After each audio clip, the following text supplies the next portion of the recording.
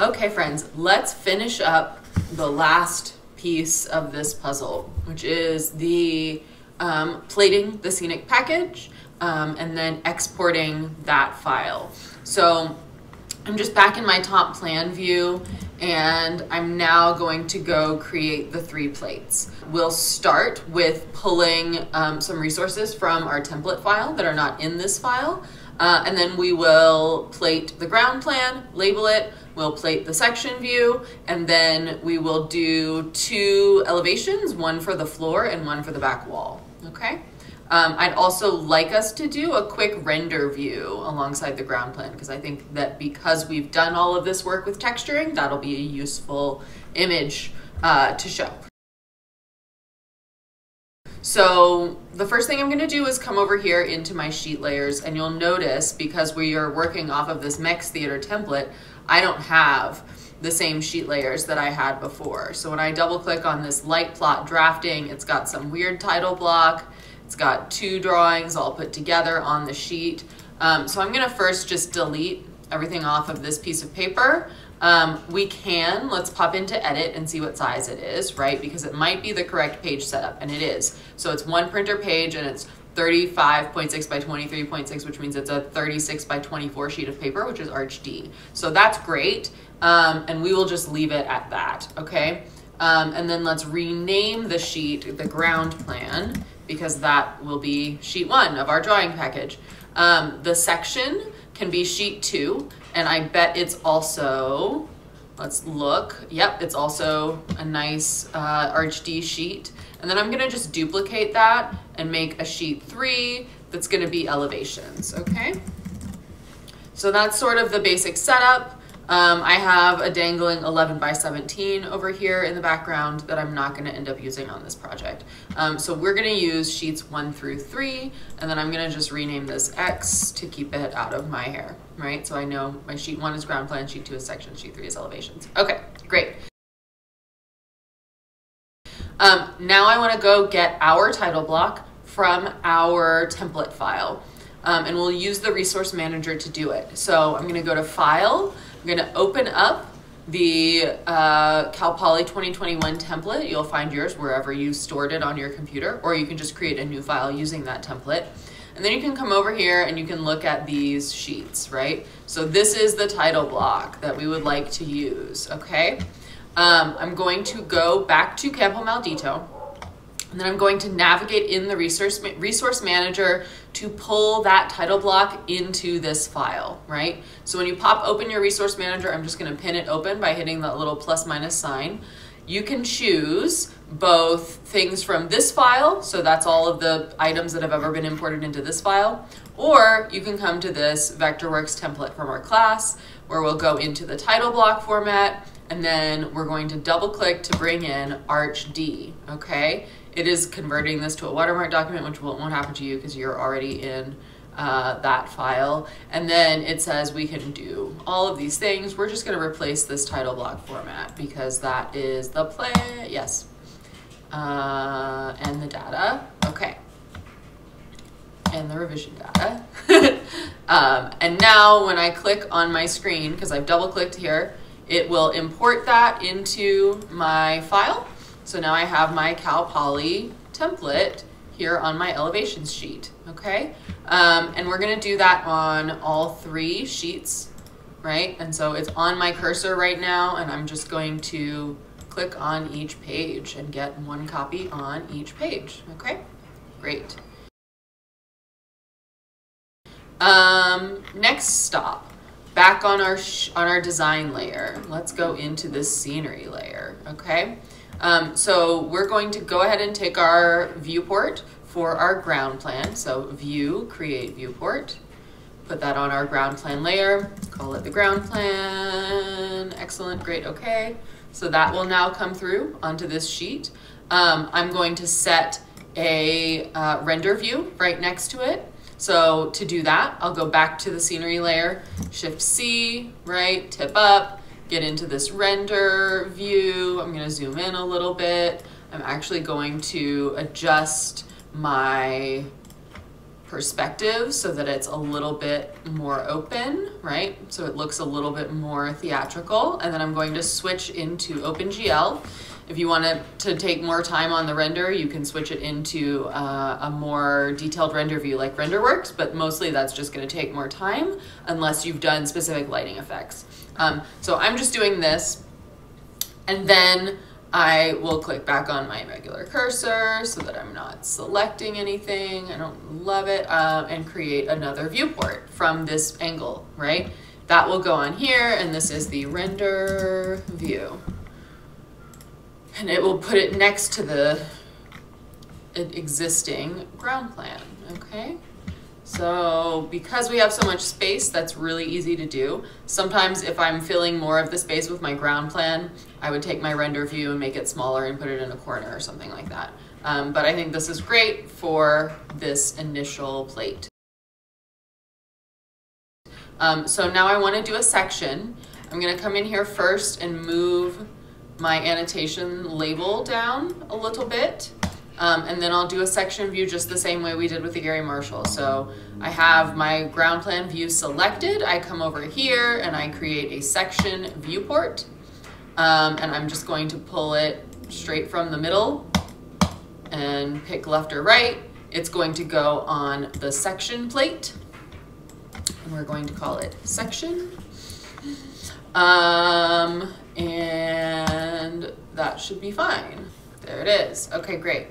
Similar to our last one, we would want to change this section style to be that diagonal hatch, right, that we've used before. So instead of a solid fill, we would want to use diagonal lines on anything that's been cut through in this section.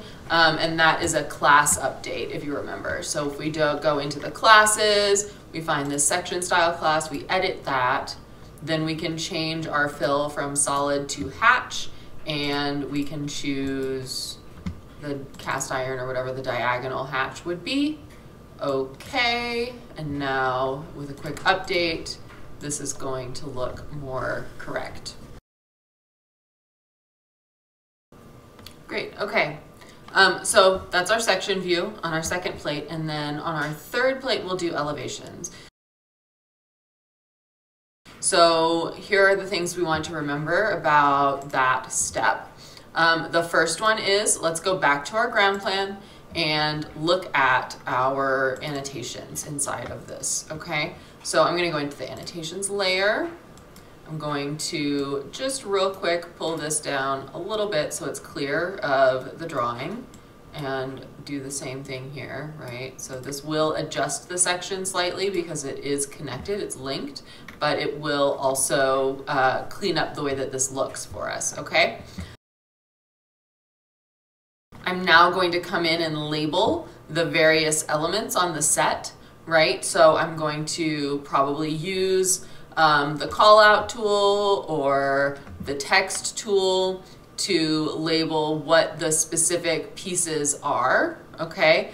And I will also put two drawing labels for the floor and the wall, which we will have as the two scenic elements that we're drafting. So for example, beanbag chair is now a call out over here. And I would typically put this into the dimensions class because that's going to give me that blue that I like. So let's see, dimension. Do you turn blue, baby? Oh no, because this isn't my newest template. Got it. I can do that in attributes though. I can turn it blue. Just for some contrast, right? So beanbag chair, right? Tables, chairs, whatever. Then I'm gonna do these viewports for the walls, okay? And the way I do that is I come into this DIMS notes thing, and I look for a reference marker, right? And that will allow me, ooh, it's not quite the one I want, right? So it will allow me to place a marker that will point to wherever I'm going to send us to look for these elevations, okay? So I'm gonna use one that has the sheet and the drawing number, and it has an arrow, okay? So that will be the reference marker I swap in, and then I can come and rotate that in to point to the wall, for example. Maybe, maybe not. It might be an arrow, there we go, arrow angle. So let's do 90, great.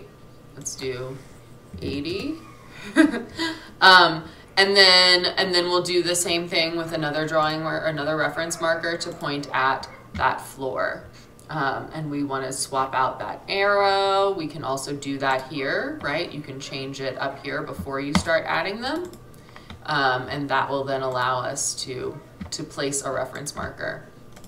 These currently have a bright red mark next to that link, and that's because they're not linked to anything. And what I'm going to do in just a moment is create the viewports that they will link to, and then we will assign those viewports over here where it's asking about a linked viewport, and then the software will automatically track where what plate that viewport is on and what drawing number it is. So let's exit back out of this viewport annotation for just a moment, and we're gonna go into our design layers. We're gonna come back to our scenery layer, and I'm going to create two symbols. Here we go. Feels like we're going backwards to go forwards, but this will allow me to draft these two elements square to the picture plane, and that's a way that I sometimes draft scenery. Sometimes I would draft it in other ways, but I'm just going to show you this process for drafting scenery. So I'm going to select my floor. I'm going to turn it into a symbol. So I go to modify, I say create symbol, and I say this is the floor. Great, okay. And then I pick an insertion point for that floor, and I let it just drop it into the regular deal. I'm going to do the same thing with the wall. So I'm going to come up here, select the wall, modify, create symbol, and this is the wall. And then I'm going to, because it says next mouse click, right, I can click to have that be the insertion point.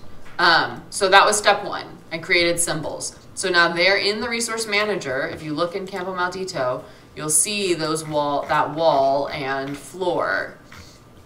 So there's the wall, and somewhere there will be a rectangle that's called floor, right? There's the floor, okay?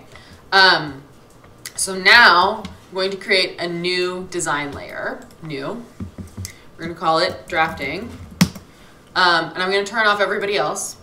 And then I will bring in those two elements. So I can double click on the floor, bring that puppy in, right?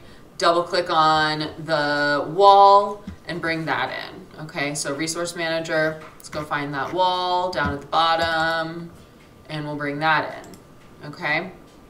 Right now, they're both askew. They're not square to the picture frame. So I'm going to rotate each of them to be strictly horizontal, right?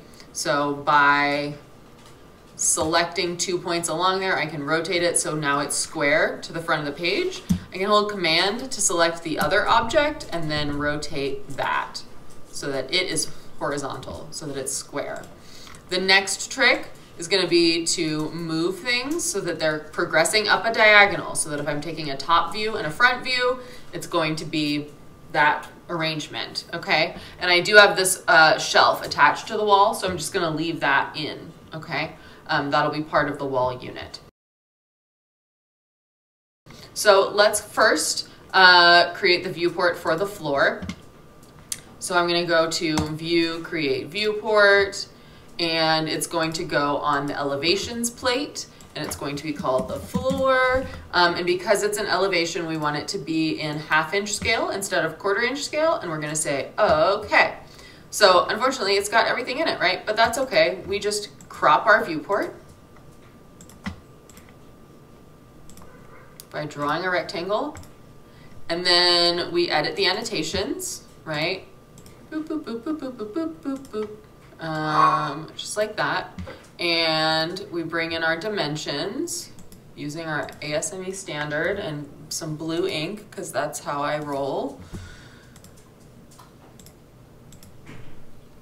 Didn't stick. The blue didn't stick, but that's okay. So there's my dimensions of my random floor. Yours could be a more logical size probably, and that would be great. We're gonna go ahead and change them blue later because I just like my dimensions to be blue. That's my weird thing. That's how it goes. So there's my floor. Now I'm gonna go do my wall, and I'm gonna do it by just duplicating this and editing it. So if I edit the crop, then I can go ahead and get the top view of my wall right here. Exit the viewport crop, right? Adjust my annotations.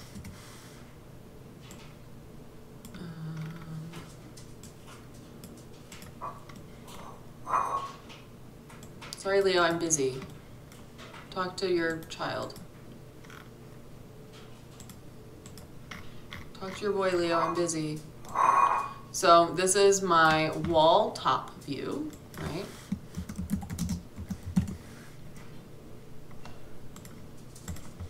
Okay. And I'm actually gonna change this label to B, right? So I'm gonna make this A and that B. And then I'm gonna do a wall front view. So I'm gonna duplicate that again. And I'm going to change the view to front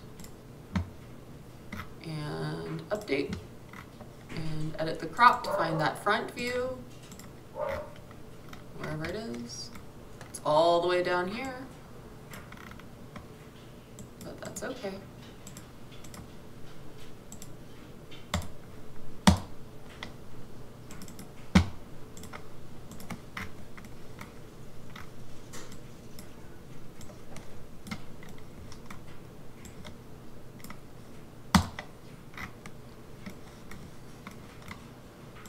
Find my way back. You can also do this as a viewport, take a clean viewport from the front view in your model, right? So instead of this whole game I'm playing, you can just come back into your drafting, switch into front view, and then just take your viewport from this perspective, right? So that may be the quicker way to get where we're going. Any case, I'm gonna come in and tweak out all of these dimensions, right? This is going to be B2, right? Because it's the wall front view. I can change it here. And then I can now go link viewports from my ground plan view into these elevations. So if I come back to my ground plan, I come in and edit the annotations. I can now select this drawing marker, which is for the wall, and I can link it to, let's do wall top, right? And that now will say B3 because it's unit B on sheet 3. And then this one I'm going to link to the floor. So I'm again going to come in here and I'm going to be like A3 is that floor unit, okay? So now those drawing labels correspond with the drawings on sheet 3 and automatically will have the correct notation to indicate where you would find them on sheet 3.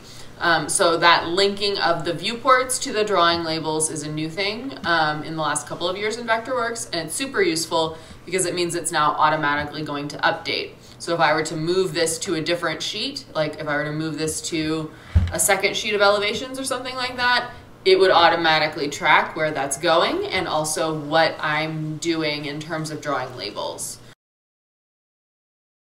So that is that step. So go ahead and dimension this out, make sure these two are aligned so that they're sharing dimensions as appropriate. And then you would just double click in here and update your title block accordingly, okay?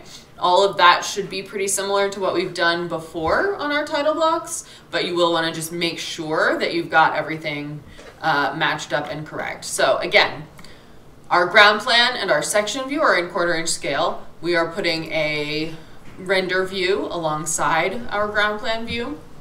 In our in our ground plan sheet. We'll then have a section view. You want to update your section style so that you get those diagonal lines, that diagonal hatch in your theater. You want to do elevations for the scenic elements in your show, anything that would be built by your carpenter. In this case, I'm doing a wall and a floor. And then that will all now be exported using the publish command, which I don't think we've used before. So previously you've probably just said export a PDF. Now we're going to use publish. And so we come to file and we go to publish down here. And then you can check these three, move them over to this publish side, right? Hit the publish button all the way over here, and it'll ask you if you want to save it as a set. You don't need to, but you can. And then this will be a combined PDF with those three sheets in it. That's what you'll submit for this assignment. I would put today's date here as a leading element so that we know. So it would be 10/11/21, Bartenstein Campo Maldito. Put it on a desktop, someplace you can find it. And then it's going to now publish that, and it'll let you know when it's done. And then it probably will automatically open it up in Adobe Acrobat so you can see the published file. Right, so now it's published as a 3-page drafting package. Yours will be better than mine. Perfect. So that is the Campo Maldito scenic drafting assignment. And hopefully this whole series has been more clear than what I gave you before. And you will now have a better sense of what I'm looking for as the product, and also how to navigate through the process of both drafting and then plating a scenic design. So thanks so much. Let me know as you have questions, and I will do my best to help you out. Bye, friends.